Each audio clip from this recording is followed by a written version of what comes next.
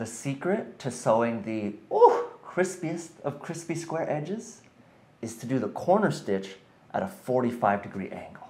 Once I'm about 1 stitch away from the corner, I make sure I have my needle down, I lift up, I turn my fabric at a 45-degree angle, I go over 1 stitch, lift up again, and then continue along in the new direction. I snip off the excess fabric in the corner, fold down the excess on both sides, flip that around, wiggle out that corner till it's nice and square. What that angled stitch does is just leave room for the fabric to fold around. Press it to sit nice and flat. There we go. My name is Cornelius Quiring.